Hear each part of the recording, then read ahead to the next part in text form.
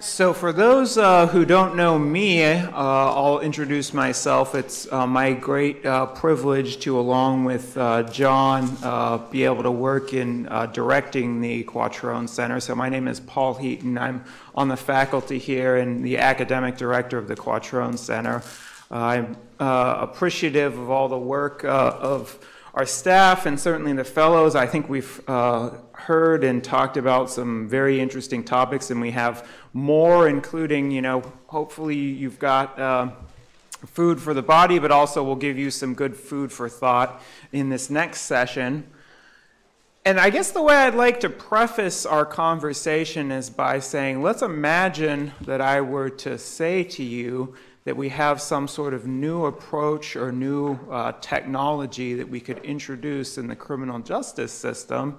And this is something that would allow us to reduce incarceration on the order of 25%, so reduce people locked up behind bars 1 in 4. And, you know, for those of you who might be kind of more law and order types, you might say, well, okay, maybe that sounds good, but shouldn't we worry about public safety?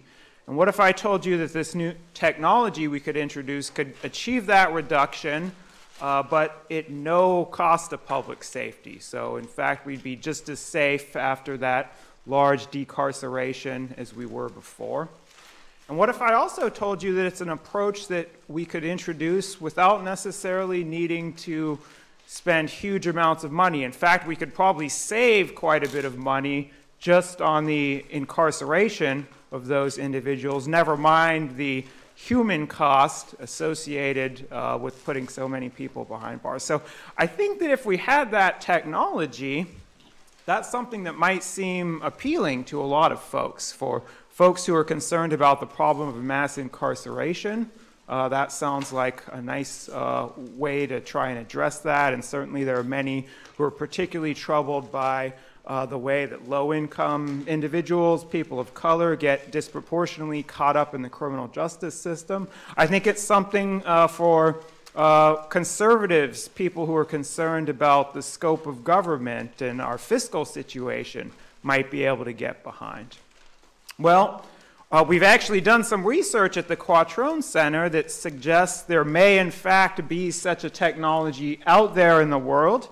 We've done some work studying the Bronx Defenders, a pioneering holistic indigent defense organization. And so what we're going to talk about today is that model. So the vast majority of criminal defendants, as most of you know, don't have the money to hire their own attorneys. We think about what Howard said, you know, we don't have the tens of thousands, hundreds of thousands, millions of dollars that it might cost. And so we're reliant upon court-appointed attorneys and public defenders. So indigent defense, how we're going to staff and organize that, has huge implications for how the system functions. So if you think about the theme that we have, it's about making fundamental changes. And so we're going to talk about some important changes that we could make to indigent defense to allow it to work better and work better in a way that can both support the needs of the individuals who are involved in the system, but also support our shared collective goal of having a system which is accurate and also protects our public safety. So I feel very privileged to have to talk about this model and some of its potential, a distinguished group of panelists here with me today. To my immediate right, we have Dean Beer. Dean is the chief defender in Montgomery County, Pennsylvania. We'll hear a little bit more about Montgomery County, but for those of you who are from out of town, it's a county which is adjacent here to the city. It has a population of a bit over 800,000, so Dean oversees an office of about 40 or so attorneys and then 60 other support personnel. And it operates in over 40 individual localities. Next to Dean, we have Emily Galvin. Emily is a public defender herself. She's worked and works at the Bronx Defenders, but also is the CEO of an innovative new startup called Partners for Justice, which is dedicated to providing some of the ancillary services associated with the holistic defense model that we'll talk about today, more widely available to public defender organizations throughout the country. And then finally, on my far right, we're very pleased to have Robyn Marr, who directs the criminal practice in the Bronx Defenders, one of the earliest and most innovative holistic defense providers. Now, just as a reminder for all of you, we are going to share some thoughts, and I'll direct some questions to our panelists. But for this panel, we've reserved a fair bit of time for you to be able to send your questions forward. So as we go along, just as a reminder, you have cards on the tables in front of you. As you listen to the panelists and reflect, if you have particular questions, we invite you to write those down on the cards. We'll have some of the folks from the Quattrone Center roving the aisles, and they'll transmit those questions up, and we'll try to get to as many of those audience questions as possible. So maybe one way we can start off is, I've just said holistic defense, but haven't really told anyone what is this. So Robyn, I wonder if you can just give us a little bit of an intro. Tell us a little bit about the model and the Bronx Defenders, and what are we talking about? What is this technology that Paul is describing? Sure. Well, first of all, thank you to Paul and thank you to the Quattrone Center for hosting this symposium and for inviting me here today to speak. So holistic defense. My office, the Bronx Defenders, was founded about 20 years ago now, taking what was at the time a radical new approach to public defense called holistic defense. And the idea behind holistic defense is that basically aggressive legal advocacy is enhanced by the recognition that truly zealous representation and that better outcomes for clients require public defenders to take a broader understanding of both the causes and the consequences of involvement with the criminal justice system. And so part of that is listening to clients and to the community to set the priorities of the representation. And it leads to ultimately better outcomes, whether you take a case to trial or whether you're negotiating a plea bargain with the prosecutor or with a judge. The idea is that clients are not just their criminal case, that a more nuanced understanding of clients and their background, their experiences, their families, their community, their hopes, their dreams, their goals, makes us better advocates.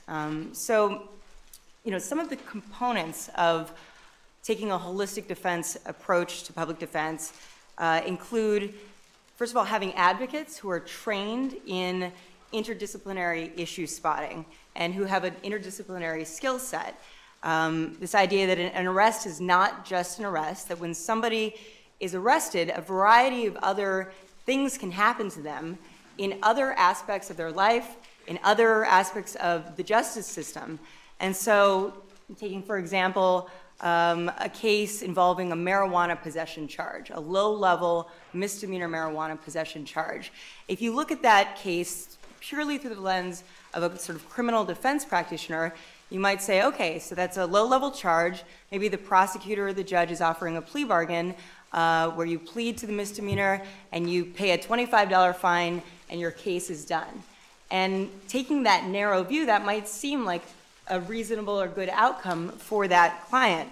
But if that client is, for example, a green card holder, a lawful permanent resident, and they are charged with marijuana possession and they end up taking a marijuana misdemeanor plea with a $25 fine, they can make themselves deportable or inadmissible, meaning that immigration, if they get on their radar, could end up deporting them, or if they travel and try to come back into the country, they won't be let back in.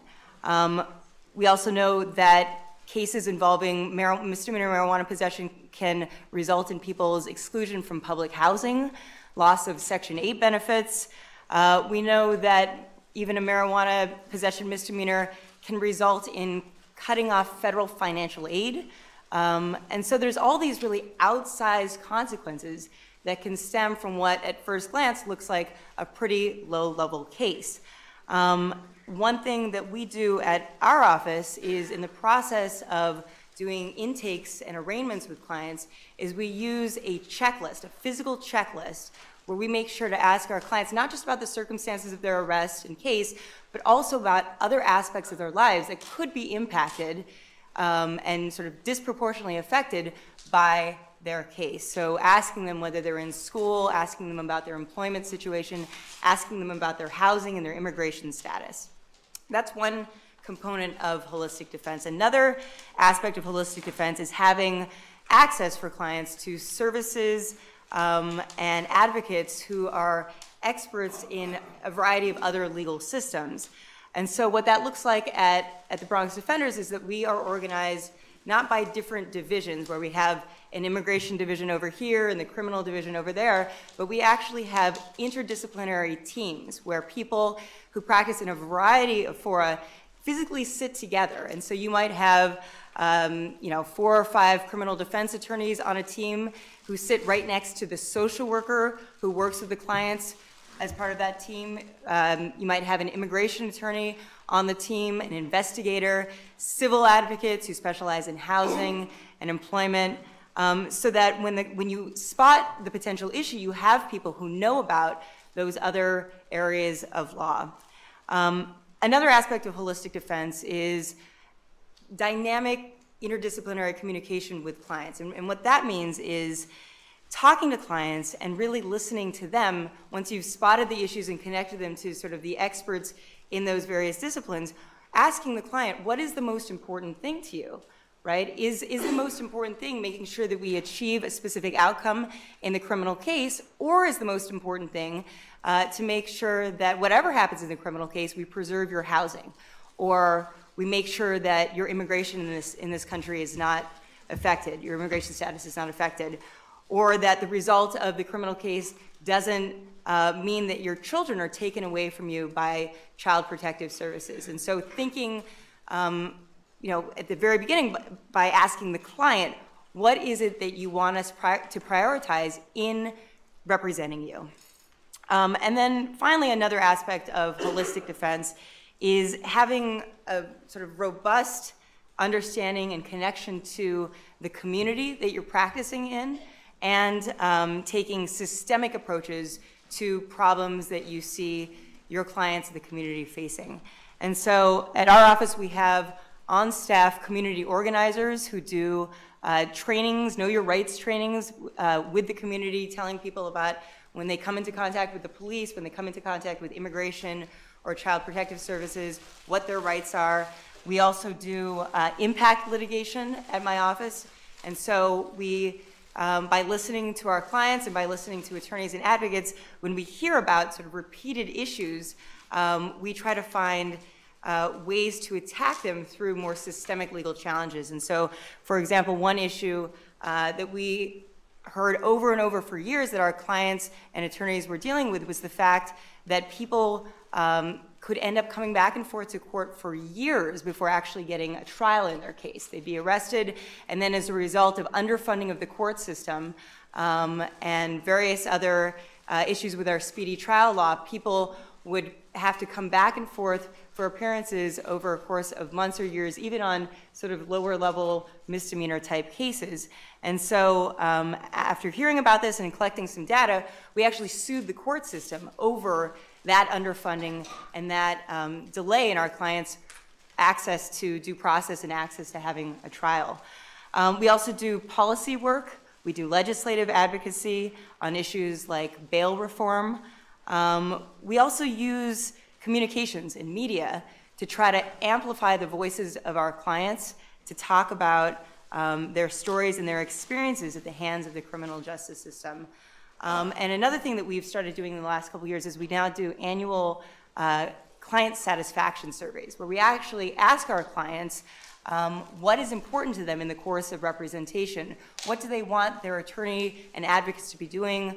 And how can we be better advocates for our clients? So those are all aspects of holistic defense and the approach that the Bronx Defenders takes to representing our clients.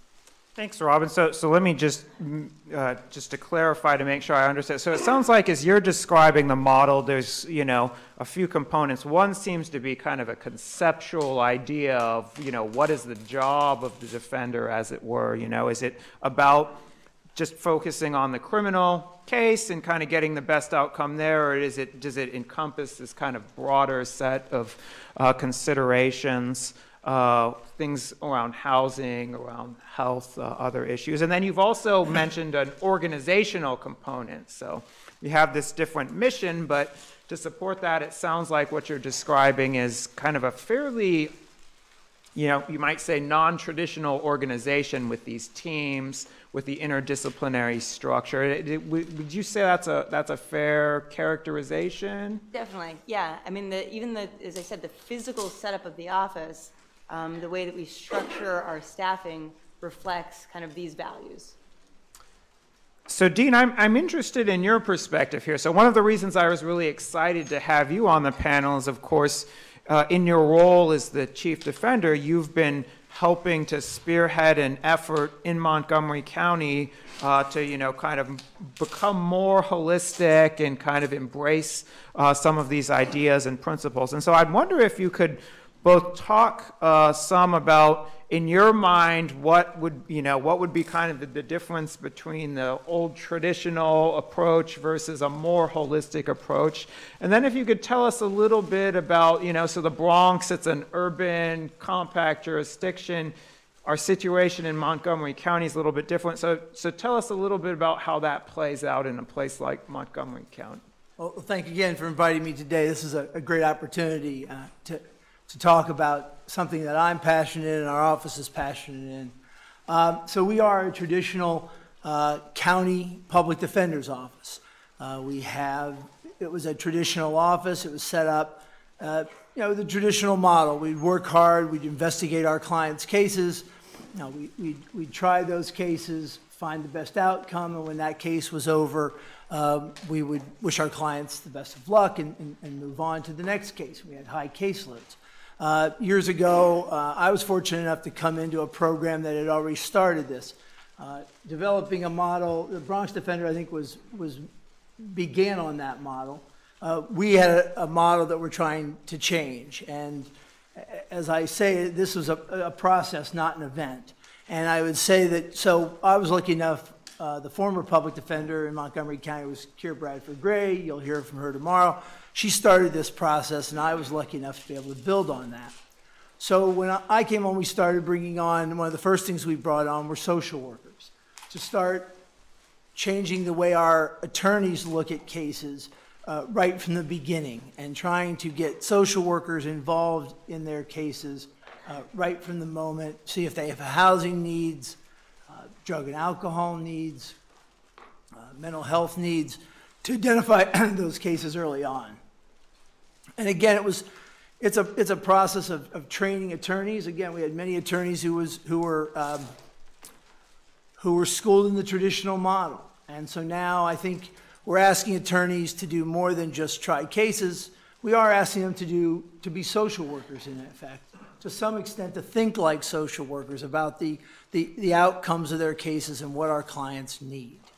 So we started down that process. Over time, we've also brought in a policy director, which has done a lot of work in the community. And so working with the students in the high schools, going into high schools, and working with investigators about trauma-informed care. And so she has a background in trauma-informed care, and I think so we're looking at teaching those areas in the community before they're even in our court system. One of the things I think that I agree with the Bronx Defenders is so that my role becomes a community organizer. We don't have really dedicated community organizers, but in many ways that's what my role is to be out in the community. And if we're going to be holistic defenders, we have ideas of what we believe our clients need. We have expungement clinics. We use social workers. We do community forums. But from my perspective, we need to be out in the community. I need to be out in the community, talking to community leaders, talking to clients out in their homes, in their communities, at their forums, and getting feedback of what they need. So for instance, in Montgomery County, one of the things that we realized early on was that we weren't really relating to the Hispanic population in Montgomery County. We'd heard some anecdotal information that people didn't want to come into the office. They didn't believe that we catered to their needs. So we set up a program. We had an outside group come in and go out into the community and set up meetings and talk to leaders. And then we established a program so that we used other law students to take all our documents. And we have documents that talk about what our office does. And we had all that translated into Spanish. So now we go out to the Hispanic leaders and say, we're here to work with your community. Now we're getting more trust. Various leaders will bring Hispanic clients into our office to start working on their cases rather than avoiding coming into the system, which again only hinders that. So that's the kind of way we've started to implement that system in Montgomery County. We've had support from our commissioners in terms of hiring a policy director, in terms of hiring social workers. But still, many of the programs that we need, we have to be creative and look to outside organizations and to law students. And that's kind of the way we've implemented and started that process. It's been probably a 4-year process, and I think we have a long ways to go, but we can see a game plan and where we see this coming out and finding, again, better satisfaction from our clients and I believe better outcomes using community partners, which is very important to our office. Great, thanks. So, as you spoke, Dean, I guess 2 things that I drew out is, there's this one component which, and Robyn also mentioned this, the community engagement, making sure that we understand the needs of the community, but then also drawing from outside expertise and drawing in the social workers and getting access, and in some cases kind of bringing those into the office, as I know you've done. And I think it's particularly interesting that you mentioned we need to look for kind of out-of-the-box innovative solutions. And so I'm hoping, Emily, you can tell us a little bit about one way that you've tried to address this particular need that Dean has articulated of, how is it that, we've got these traditional organizations, how is it that we're going to get access to some of this kind of outside interdisciplinary skills that we seem to need, as Robyn has articulated, in order to make the model successful? Yeah, so I started out as a traditional public defender, and I had so many clients who needed non-legal things more than they needed any help that I could provide. I had so many clients who were going to lose their job or their apartment because they were missing a license, or they couldn't figure out how to get the rent together, or they needed help with a family court issue, a single mom who I'm helping on a misdemeanor case but who does not care about my misdemeanor case because what she cares about is keeping her kids at home. And I got really sick of having to say to my clients, I'm so sorry, I really hope that works out well for you. I will handle your criminal case, and that's what I can do. So sick of it, in fact, that I moved away from my beloved California, and I moved to New York City to work at the Bronx Defenders because I wanted to be able to say to my clients, yes, I can help you with this. Yes, there is a person in my office who does exactly that. Yes, we're going to sort this all out, and we're going to come up with some sort of solution that does what you, my client, want and care about, not what I, as a criminal defense lawyer, see as the best solution. So in my time at the Bronx Defenders, working with an incredible team of interdisciplinary advocates, I had some really valuable opportunities to sort of try to create bridges between offices who wanted to become holistic and the Bronx Defenders. And one of the things I noticed is that when you look at the team, when you look at the interdisciplinary team working with our clients, there is a piece of that team which is perhaps the most important catalyst to making the whole team work together. And that is not any particular lawyer. We lawyers are all in our particular specializations, and we focus on what we know. But the Bronx Defenders also uses non-attorney advocates, generally younger, recent college graduates, although we also have career advocates who are incredible. And that advocate can do this whole world of kind of pre-legal or sub-legal or non-legal services that often matter much more to our clients' actual real lives than anything we attorneys wind up doing. So for example, when someone gets stopped by the police, perhaps on a DWI or some sort of driving case, their car is often seized. And while that criminal case sort of chugs along, what the client urgently cares about is getting the car back, because they need the car to get to work. They need to take their mother to her doctor's appointments. I don't do that. The advocate does that. The advocate stands by that single mom's side when she has child services coming to her house and she wants to figure out what she's supposed to say, what should she not say, you know, where does she put this pile of laundry? Like the simple things that our clients need support with.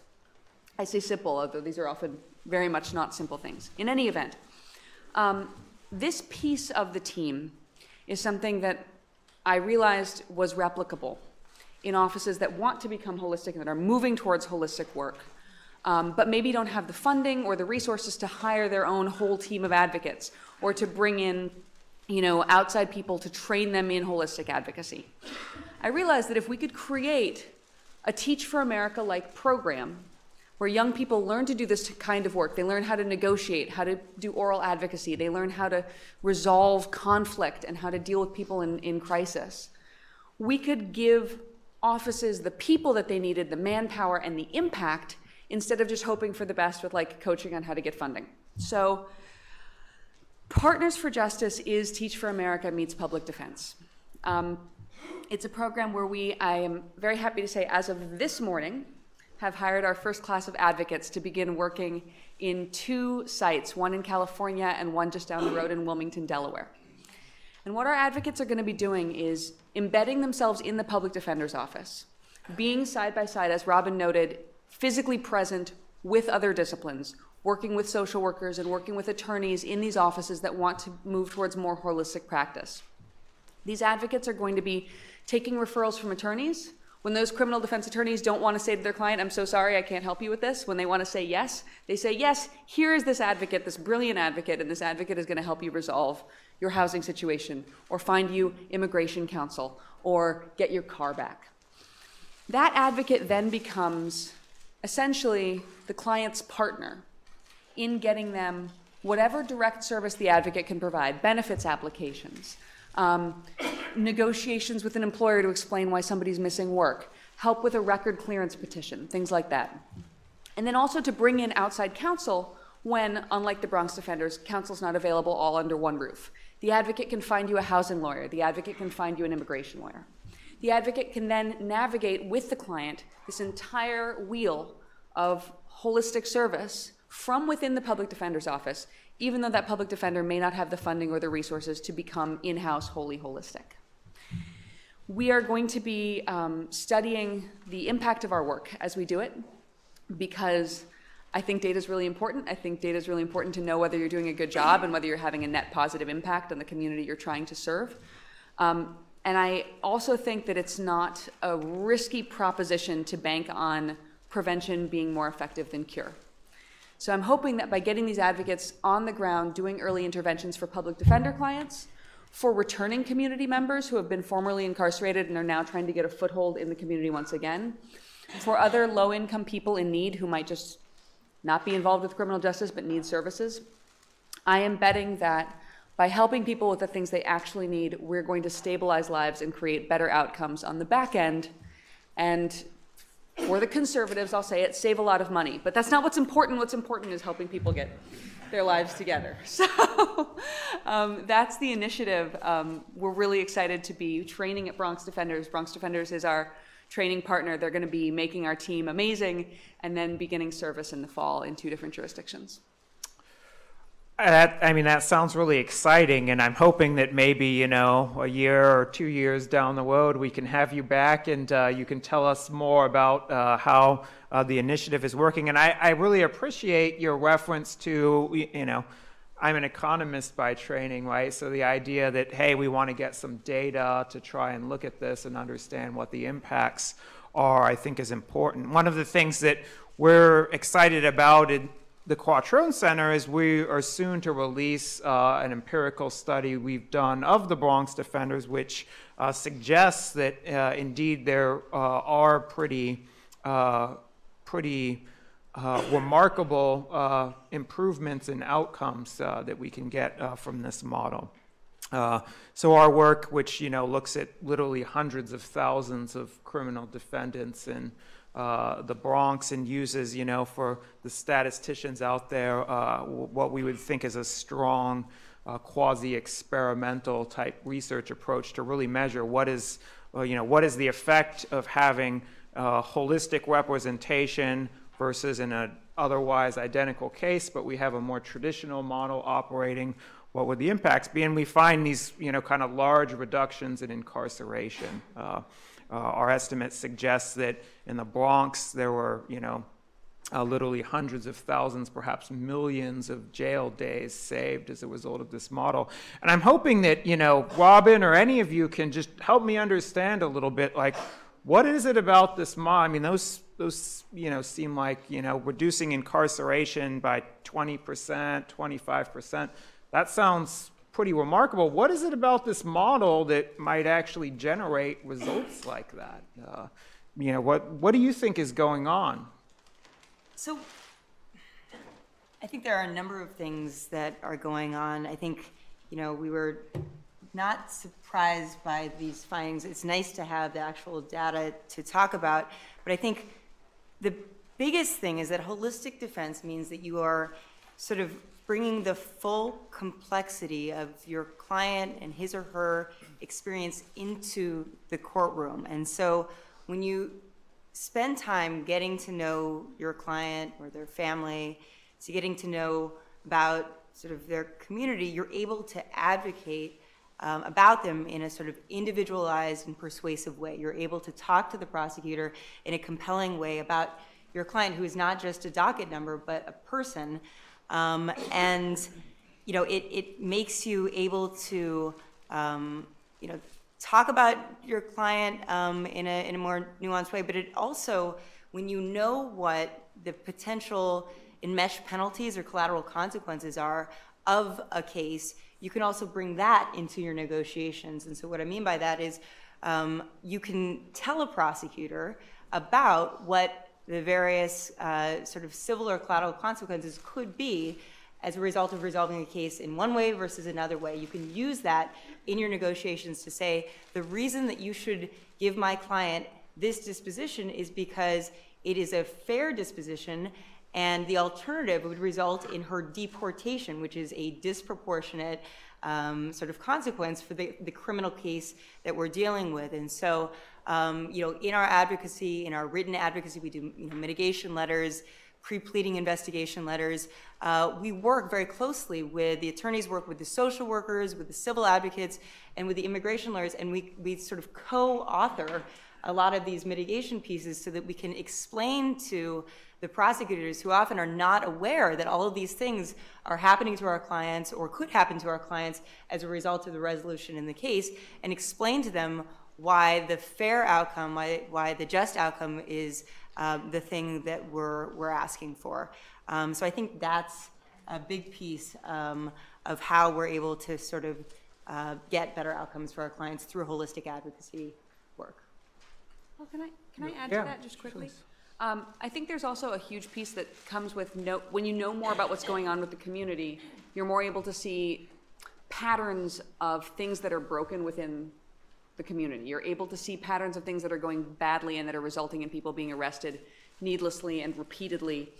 Bronx Defenders did a lot of work with the sort of ongoing trespass situation where people were being arrested in public housing simply for being present.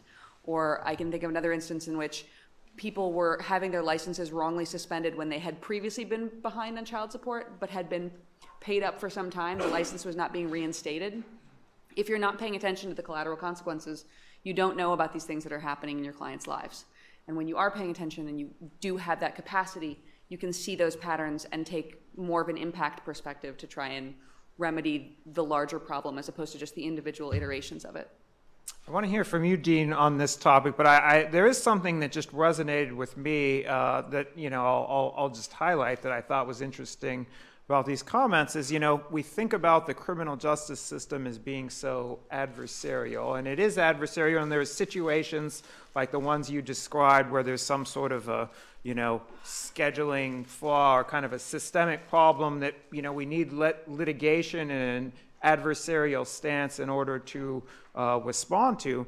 But, it appealed to me a lot what you said, Robyn, about the notion that, hey, prosecutors have the same problem that we do, that, cases are going through quickly and it's hard to get information about people's situation. And it occurs to me that this seems like a model which, while there can be an adversarial component, it's also one that even with prosecutors and those on the other side, there's some opportunities for engagement and to share information and to build bridges. Dean, I didn't mean to interrupt you. Yeah, not at all, not at all. I agree with you. I think the more information a lot of times that we can give the prosecutor on those situations. We just had a young man who's going to school, marijuana charge, by using, a little more advocacy in the front. We also use a model, participatory defense model, which you may have heard about, came out of California. We have 2 participatory defense hubs in Montgomery County, and again, community leaders and families work in those to help their clients and their own family members advocate for themselves with us. But by using those, they can go out and get information that maybe we can't find. And so we took that information and presented this to the prosecutor about the effect this marijuana conviction would have on this young man's college career. And people can all understand that. We all have children in college, or we all went to college. And to think that those minor mistakes now will affect that child's life, young man's life going forward, that was information we could give to the prosecutor to find a good result. So I think that it's important that we do provide that information. For us, we need community partners up front to do that, because we don't have the numbers of people that other larger organizations have. So we partner with groups like Participatory Defense, and so we have 2 hubs in Montgomery County. Those are community leaders that go out and really, hustle. They'll even go to court with a client. We had a client who was arrested, picked up on an ICE detainer, and 10 of the people from the community from that Participatory Defense hub went to the ICE immigration detention hearing and advocated for that client to get bail. Well, again, our office doesn't have the support to do that, but by partnering with community leaders, they were there in droves to get that young man a bail so that he could continue on with his case. So I think that's where it comes important to us, is using partnerships in the community to do that upfront work that we don't have the manpower to do. So, you talk some about manpower, and I guess maybe that takes us to a topic which is almost unavoidable when we're talking about indigent defense, which is the issue of resources and resourcing. And incidentally, I'll mention, I encourage you in the audience, write your questions down, and I'm happy to use some of your questions in a moment. But I do want to explain, so resourcing, right? For those who are in this world, we know that there's just very little political will to provide sufficient resources, and that's true of traditional defenders, certainly true of holistic defense. I mean, it was striking to me listening to Howard, right? I suspect that it's literally true that the $25 million that he spent on his single case is probably maybe 3 years worth of the entire expenditures for a county of 800,000 on every single criminal case there is in the whole county, right? So, I mean, this is like, or all the ones involving indigent defendants. So this is a huge resourcing issue. So, first of all, is this a model that are we gonna need a lot more resources? Are there things we can do within the constraints? And help me think about, how the resourcing issue relates to holistic defense. And again, any of you are welcome, or all of you are welcome to comment on that.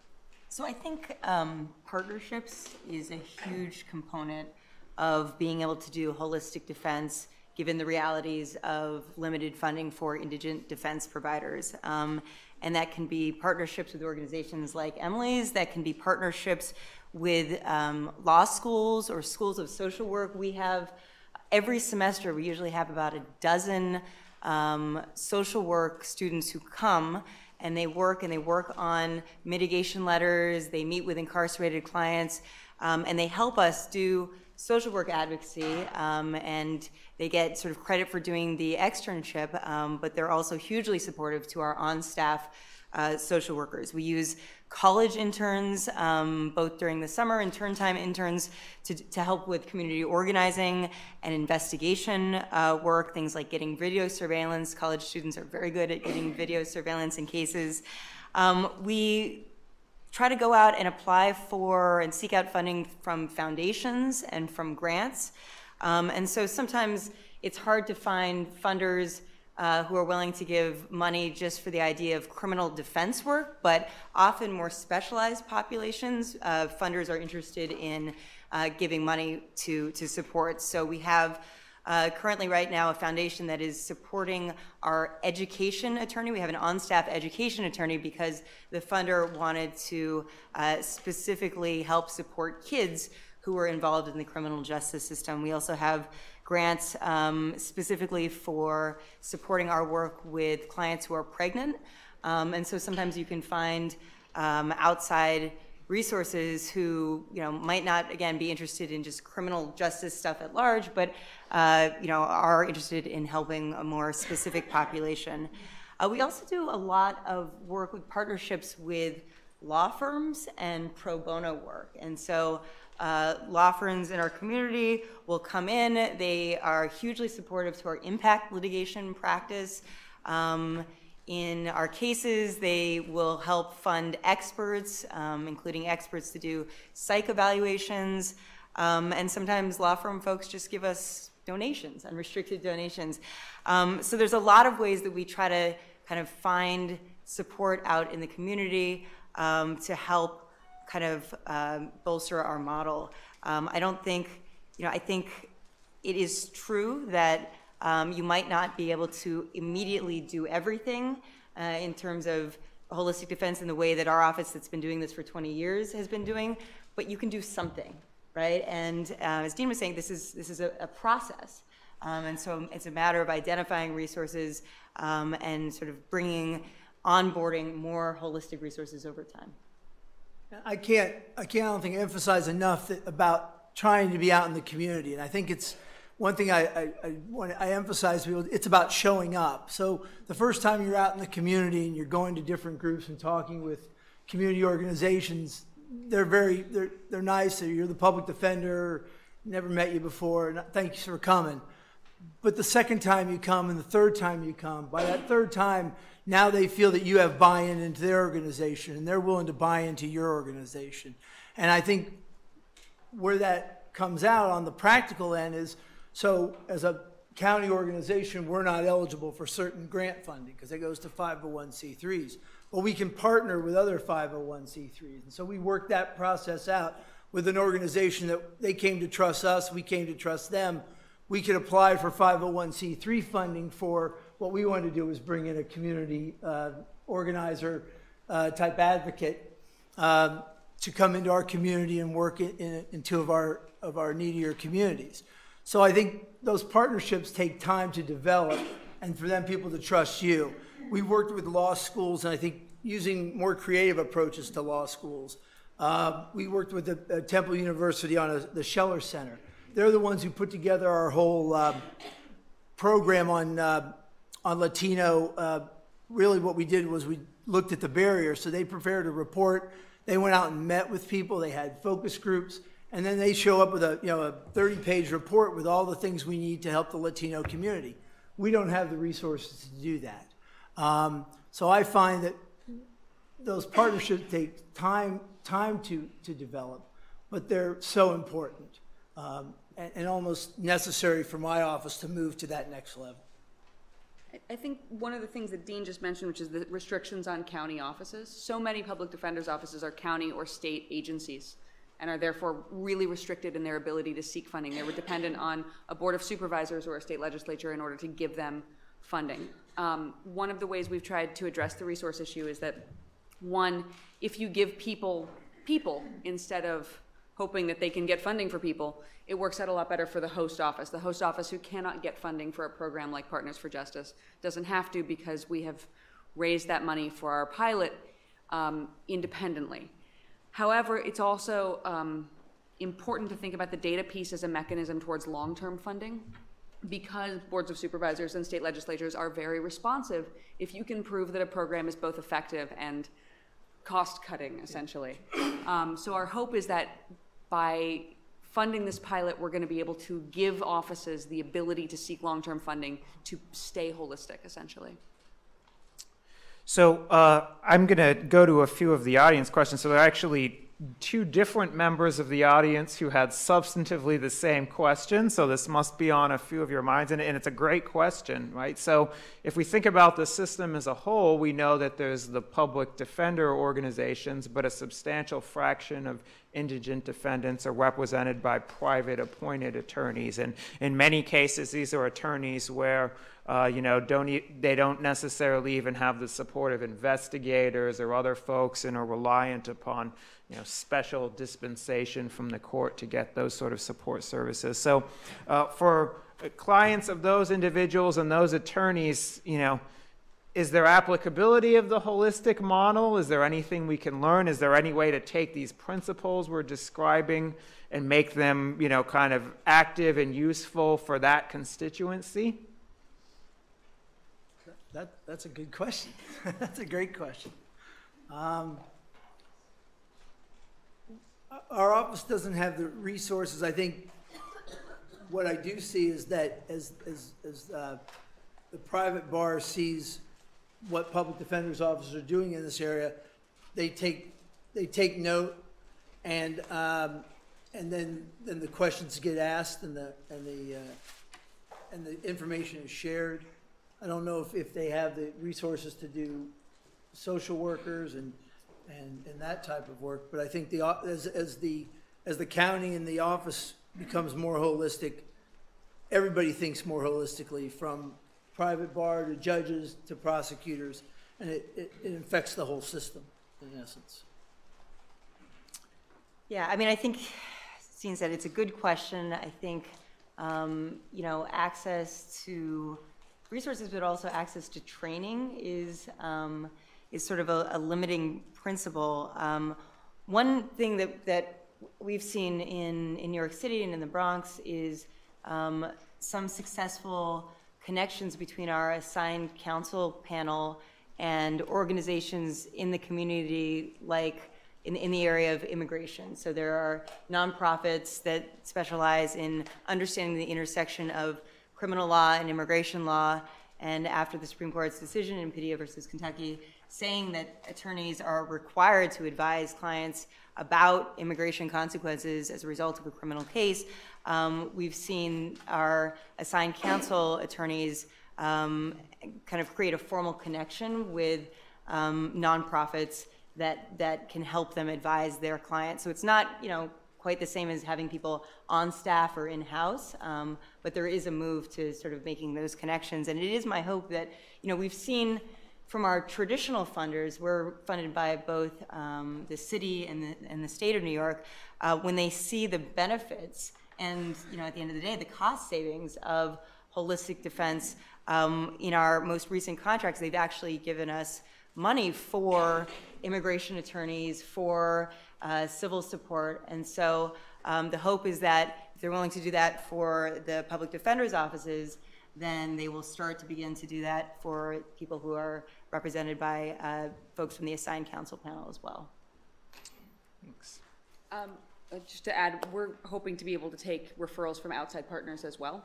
So as long as somebody is not in a position of legal conflict with an existing public defender client, we're hoping that outside counsel, whoever they be, might be able to send their clients to us in order to get either direct services or referrals and networking. So there's another audience question directed particularly to you, Emily. So tell us a little bit more about the students you're recruiting for the program. Where are they coming from? What do you envision for the training? And do you have any expectations as to, okay, so these folks come in, serve as advocates, and then where do they go? What do you want them to do after that? Oh, the past, present, and future question, huh? So our advocates have been, we just finished a big recruiting and hiring spree at colleges across the country. We gave special preference to those students who come from the served community, who have a special connection to the community that we are going to, that the host office is located in, or who come from a background which informs their work with the low-income community. So generally, we're hiring for brilliant young people who are emotionally durable and won't take no for an answer. That's generally tenacious, stubborn, I won't curse, but pains in the butt. I think that's a good quality. In any event, they are going to be trained at Bronx Defenders because nobody knows how to do this, forgive me, but nobody knows how to do the work better, in my opinion, than Bronx Defenders. So we have a partnership with them. Our team is going to be coming to New York for an intensive training in the fall before they begin service in the host cities. Now, obviously, we're not expecting the Bronx Defenders to know how to do a property retrieval in Wilmington, Delaware. So they're going to be getting training on the sort of basic principles that they need to know, oral advocacy skills, negotiation skills, de-escalation, you know, that sort of the skill set that it takes to work with our clientele, how to, you know, not accidentally practice law. You know, what is confidentiality and what is privilege in the legal sense, although I'm sure we'll also talk about it in the social justice sense. But once they have that sort of general tool set, we're then going to be doing continuing trainings in the host cities on specific points of law that they need to know. We have partner organizations in both host cities that are going to be bringing our advocates in for trainings on, you know, what are the rights of a tenant in Oakland, California, things that are very specific that they need to know to do their work there. And then, of course, we're going to be, we're essentially set up with an ongoing relationship with those partner organizations so that when our advocates inevitably get probably a million questions that they can't answer off the top of their head at the beginning of their work, they have a resource, they have someone they can call, an attorney who's ready to assist them and mentor them and guide them through that. In terms of what they're going to do next, well, gosh, I think a lot of them will probably have an interest in the law. I hope that I am engendering a passion for public interest work. But I do not think that this is a program that's exclusively for future lawyers. I think that anybody who wants to understand their community and learn how to tell a story in a way that is important, meaningful, and creates change is going to be, you know, benefited by this program. So future community organizers or, you know, great leaders, novelists, I don't know, like documentary filmmakers, economists, maybe? We'll see, but I think, you know, every profession benefits from the ability to learn someone's story and tell it in a way that creates change, and that's what this program will teach. Well, you said you were looking for emotional intelligence, so I don't know if economist is going to be the Emotional right durability. Okay. They just have to be durable. Intelligent would be great, but mostly they just have to take a lot of trauma. So this is an interesting question from an audience member, and I you know, this may or may not have been intended, but I'll take it maybe a little bit of skepticism, right? So how empathetic are courts really in terms of listening to descriptions of collateral consequences, clients' lives? You know, my colleague who's now on the Third Circuit, Stefanos Bibas, you know, wrote this nice book about the machinery of criminal justice, talking about how our system can so much be almost like a machine where we just process people through in a mechanistic way. You know, so is it really realistic to expect these jaded judges and prosecutors who have just dealt with individual after individual with problems to give a fresh look? And in some ways, you know, I don't want to put you on the spot, but given that the model is about telling the client stories, can you tell us some stories to convince us that this can really make a difference when we're in front of that judge who's been on the bench for many years and who's just seen many people come through this process? Yeah, I mean, you know, the criminal justice system is an inherently racist, oppressive, dehumanizing system. That is a fact. And unfortunately, a lot of the actors in the system are used to that, are used to operating in a structure that tolerates really doing terrible things to people. A holistic defense, I think though, that despite that fact, that telling people's stories, that humanizing people in the eyes of our adversaries or in the eyes of the court does have power. And I'm thinking of a client of mine who was charged essentially with child abuse for hitting her son. She was charged initially with a felony assault, and by having her sort of meet with the social worker at my office, by hearing more about her background. She was a veteran. She herself had a history of being abused as a child. We put together that information. She also, unfortunately, as a result of her arrest, was then involved in the family court system, but we were able to use the fact of her involvement in the family court system and some of the services that she was being mandated to do in that court system in our plea negotiations in the criminal system. And the fact ultimately that we were able to tell a little bit about her background.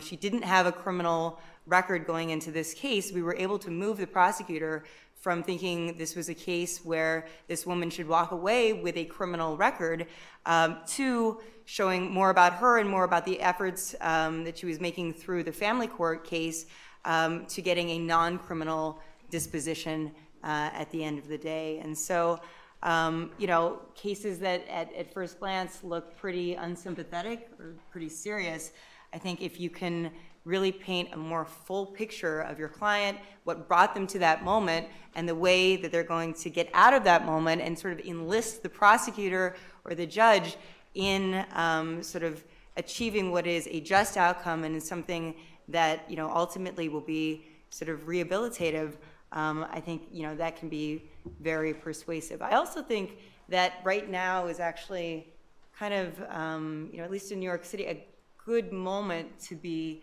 talking about sort of the effects of the criminal justice system to actors like prosecutors and judges, because in the media there's a lot of discussion about Rikers Island, the brutality of Rikers Island. There's a movement now among sort of elected officials in New York to try to close down Rikers Island. There's more conversation around the bail system and the inequities of our cash bail system, and so that's sort of seeping into the conversation. Judges who read the New York Times, they're aware of sort of these issues in a way that that sort of like scrutiny did not exist, I think a few years back. So my hope is that that this sort of popular consciousness is changing a little bit around some of these issues. I think you can't look at it as a winning or losing totally. I think you're gonna find judges that are receptive to that. You're gonna find one or two judges that are receptive to these arguments, and then you build on those. And as you get success in one, you move on to 3 or 4. And so if I can change the mind of 2, 3, 4 judges, that's a big deal. That's a huge victory for my clients. And you're not going to maybe change the whole system right away, but you're going to change pieces of it. And I see that doing things more up front, one of the areas we found success in and support is in the female population that we have. Many people forget that most of my female clients have suffered at the hands of physical and domestic violence. They're victims of domestic violence. And so in those cases where that's played a role in the crimes that they're charged with, people are receptive to that. And prosecutors and judges are receptive to understanding that piece. And we've had some great success in that area, partnering with other organizations that wouldn't normally be traditional public defender partners, looking at these issues. So I think judges do listen, and again, you find on those successes and build to find more success. I think it's positive personally.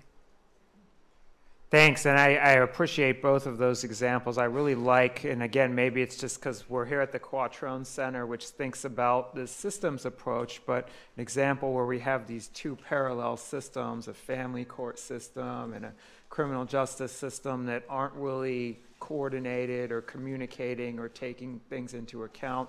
being able to, through the defense function, provide that opportunity for story sharing and information sharing, you can really imagine how that could make a substantial difference. Dean, I want to turn to something, and maybe this is relevant for you as well, Emily, right? So I could imagine, a criminal defense attorney, big caseloads, lots of cases to deal with, someone like you coming to them and say, well, hey, you really need to, think about social work and think about housing. Or I could imagine, I hope this won't be the case in your pilot sites, Emily, but you can imagine some attorneys saying, gee, I already have 200 cases to deal with. How do I have time to, start addressing these other issues? I mean, aren't you just adding to my burdens here? So how would you respond to attorneys who have those types of concerns? Well, and again, that's important. We always talk about, we're trying to change the system. We're talking about changing judges' attitudes, changing prosecutors' attitudes. But really, we have to look within our own organizations to change the attorneys' attitudes. And so, you have a lot of great attorneys or great trial lawyers, and that's what they've always envisioned themselves as. And now you've got to kind of turn them into also being, again, looking at the social work component of that, looking at the outside of that. And I think one of the ways you have to do that is you have to give them some resources and show them that there is success in this model. And so that's what we've done by partnering them with our social workers. And so our social workers are in the office and working with them and reaching out to them. Investigators are reaching out earlier on. We're doing more earlier interviews, and so we're giving them better tools to do their job. And again, it's another tool that they have by doing more upfront work, more holistic work. Then they have more feeling of success when the case is over. Even if they didn't, look, because most cases end in pleas in the end, Most cases don't go to trial. So it's, again, letting the attorney have more help so they can have a better outcome for their clients. Because in the end, that's what they all want. Whether they're traditional lawyers or more holistic lawyers, they want the best outcome for their client. And showing them that this gets a better outcome for their client gets more people to buy in. And over time, people's attitudes change. It doesn't happen overnight. Again, it takes time. And some do and some don't. But I think over time, more go towards that model than not. And I think I'm sort of, in our pilot program, relying a little bit on the drug dealer model. Because I've realized as an attorney, attorneys are competitive and they're curious and they really like getting good outcomes for their clients. They like making their clients happy, right? We like taking a client who's desperate and terrified and being, if we can be, in some sense heroic in bringing that client what they are looking for. So when you put the onus on the attorney to think about all these other things and deal with all these other collateral consequences, it can seem overwhelming and frightening and like a lot of work. But when you add an extra set of hands and a person whose dedicated work is to handle that sector, you're telling the attorney, yes, I'm asking you to think differently, but I'm not asking you to do more.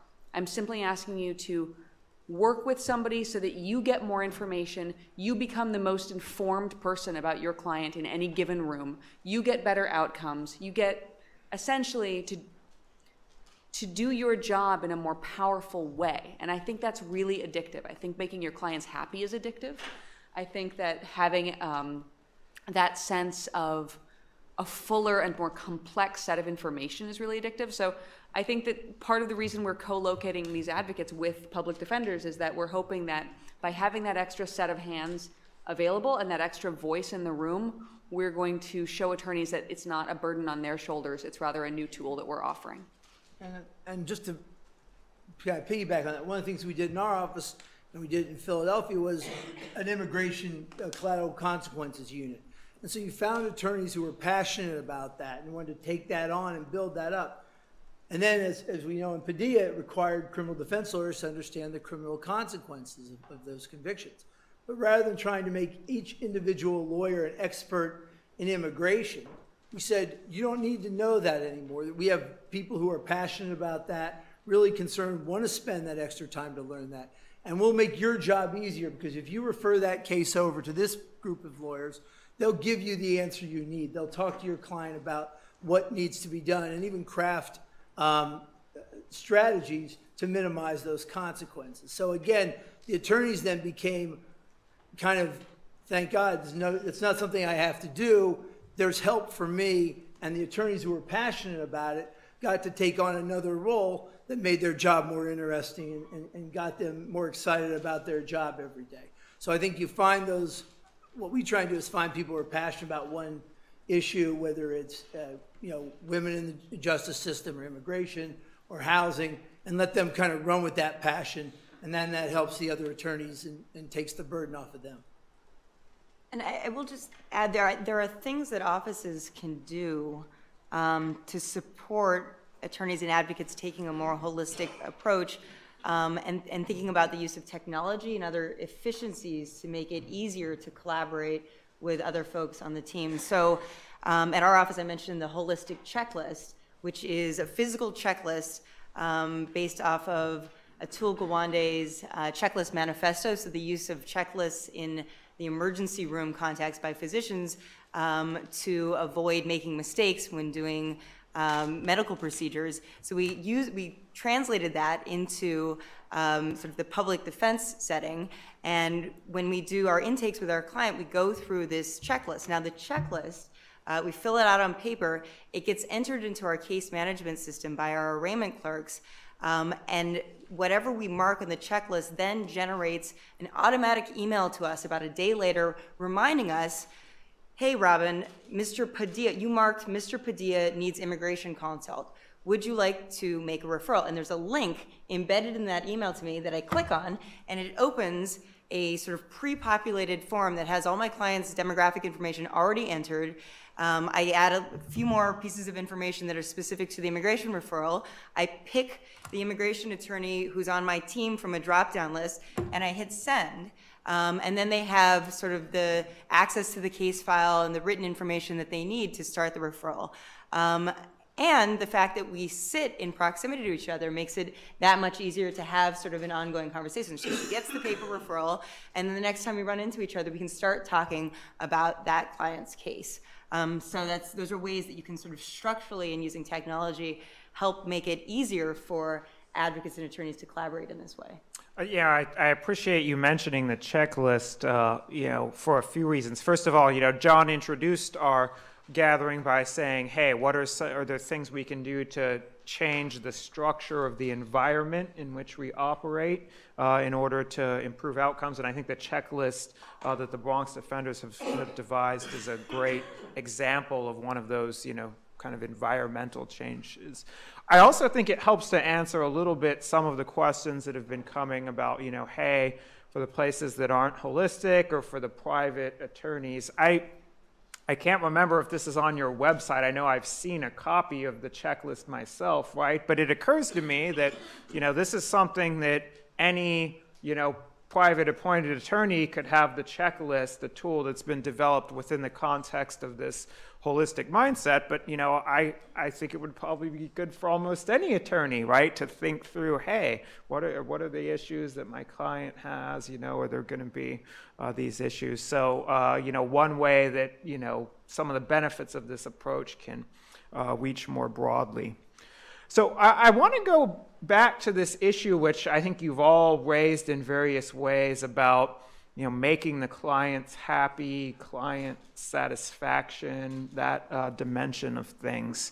I think it's an interesting one, and as you described the model, Robyn, at the beginning, one of the things you pointed out is this is really about, not us thinking that the best outcome is a lack of conviction, but trying to understand, hey, what does the client want out of this situation?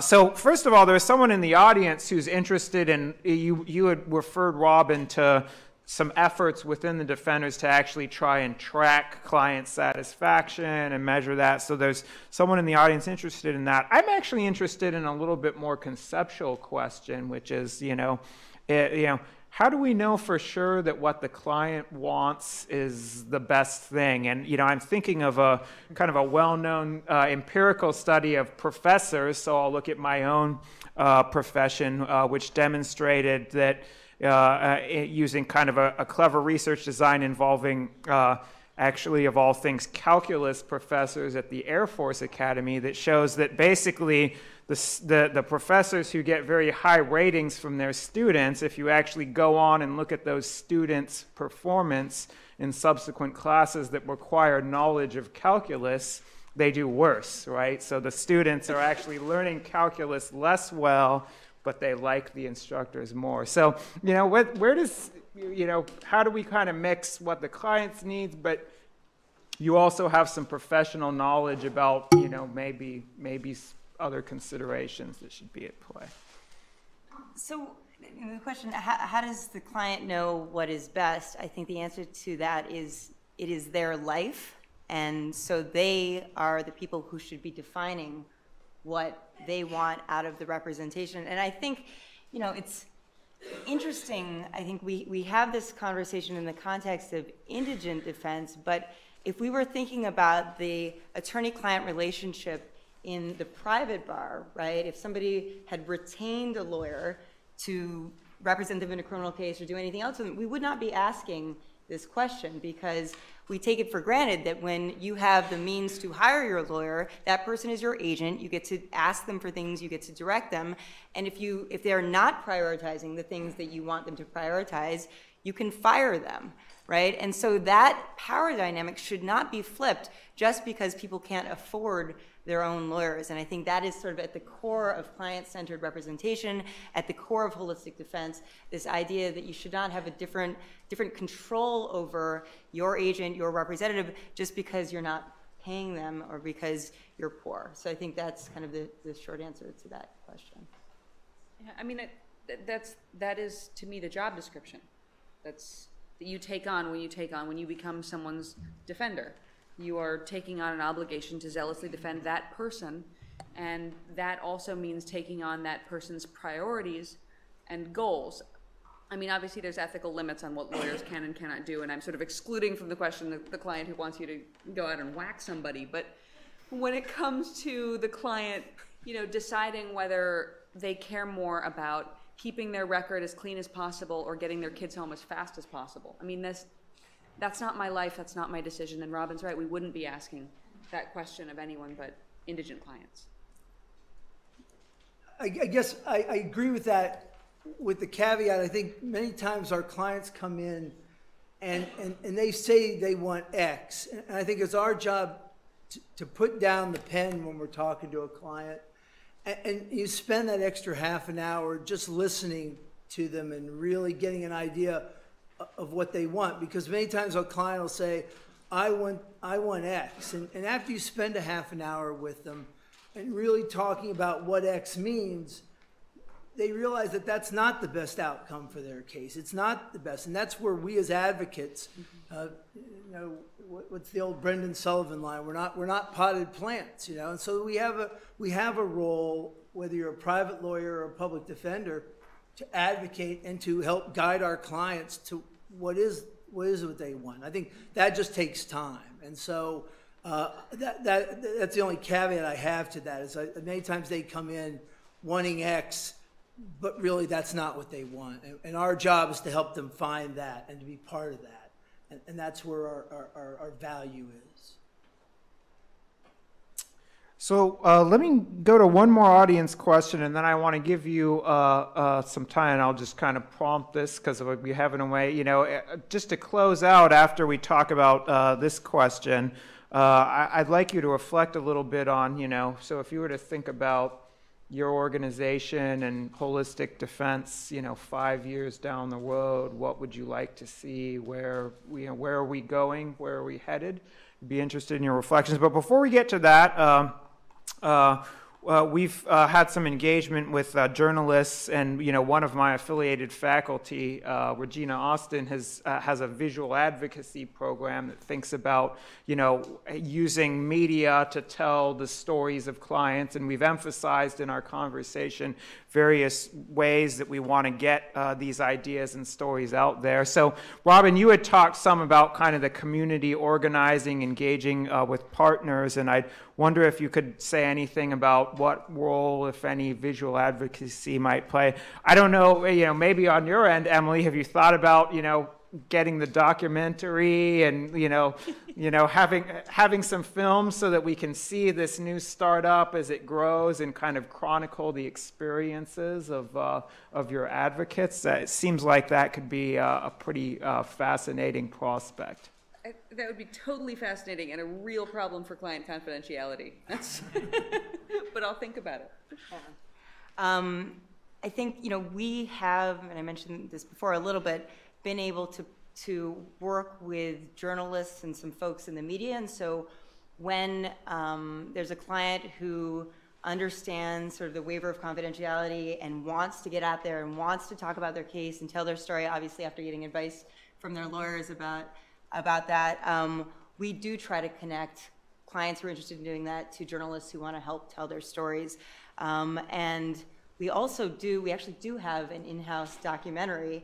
I forget what the name of it is, something about holistic defense through the lens of 4 different clients' stories.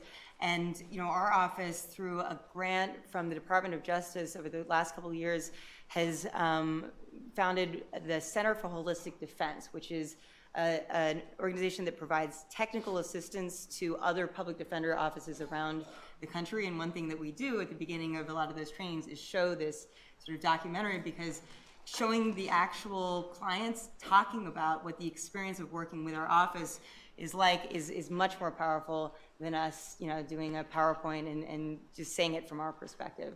So we have been able to incorporate that a little bit already. Great. Well, let's get to that final question about where we're going, and I'll take moderator's privilege and answer my own question first, right? Which, of course, from the perspective of someone who's interested in doing research to create real-world change, I'm very excited about some of the emerging knowledge that we're getting about this model. I'm certainly excited to see what we learn from the wonderful initiative that you're starting, Emily. I would love to see 5 years from now for us to just have a much better knowledge base about how precisely this model works. The work that we've done at the Quattrone Center thus far has focused on criminal justice outcomes, and of course that's a very small slice, right? And if you think about the idea behind the model, it's about impacting people's lives not only within the system but in other systems, with housing, with their family relationships. So understanding the impacts of the model, those outcomes seems fascinating. I think there's lots of important heretofore not fully researched and understood questions about scalability, about how we make these concepts available to the small public defenders organizations out in the rural parts of Pennsylvania and other places, about how we make these concepts available and more readily accessible to the private defense counsel. So more research and understanding of how and why this model works and how we can scale it would be my wish for 5 years down the line. Well, where I would like to see, again, I think one of the things you have to think about is every community is different in different areas. So Montgomery County is really a microcosm of this country. I mean, we've got rural areas, farmland, we've got inner city, we've got pockets of great wealth. So where I would like to see a public defender's office like mine would be more social workers, more upfront work, more ability to do more work to find clients employment, to find them education before the case is finalized, so that we have more, so we can be better advocates at the end of that case, so that we can go to a judge and say, our client has a job now or is in education, rather than this is what's going to happen afterwards. And so I guess that takes more social work and more people up front in that system to be able to front load the process as best as possible. That's where I see somewhere in my organization going. And then again, a really vibrant process of bail reform, meeting, trying to keep people out of jail up in the front end for cases. As you all read the research on bail reform, it's clear we can do a better job with that. So that's where I hope to see our office and offices like mine going. Emily? My hope is that this program is going to transform the way people access the justice system. I think that I would like to empower communities to feel that when they have an issue, even if it is a small issue, even if it's something that they, think they might otherwise ignore, to make our program so integrated into the communities we serve that community members know there's someone they can go to, there's help they can get, and that they can have that seamless access to a wraparound team of experts if they need it, that it's at their disposal, because I think that amplifies people's voices in the justice system. I think that going to housing court with a housing lawyer by your side is literally a different world than going to housing court by yourself. And I think that what I would like to see is this program expanding to serve more communities, and in each of those communities, making the people who live there able to have a voice in the system that they would not otherwise be able to have. Additionally, I'd like to, create a generation of advocates who've had their lives changed by the work that I hold most dear. So I think that the benefit to both the served communities and the advocates is something I would like to see expand and go nationwide. Thanks. Robyn? So I guess my dream is holistic defense from sea to shining sea. I think, this is not a proprietary model at all. It's something that I think the more that offices can incorporate into their relationships with their clients and their advocacy, the more they can figure out how to tailor holistic defense to their jurisdiction, the better the representation of their clients is going to be. They're going to save, as we've seen through the research that's already been done, they're going to save their clients days in jail. They're going to preserve people's housing. They're going to preserve people's jobs. They're going to keep families together. They're going to keep people in this country. One thing that's already been happening is that the leadership of different public defenders' offices have sort of started a conversation and sharing ideas more. So at conferences and at trainings, there's now sort of more of a dialogue about the different things that offices around the country are doing. And part of my hope is that holistic defense will be sort of represented at those trainings and conferences so that more offices and advocates and attorneys have exposure to these ideas. Well, please join me in thanking our wonderful panelists.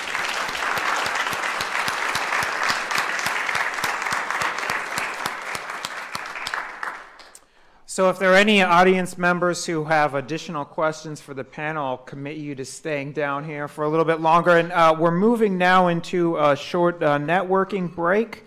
So that's going to extend until 1:45 when we'll reconvene for a session on criminal histories.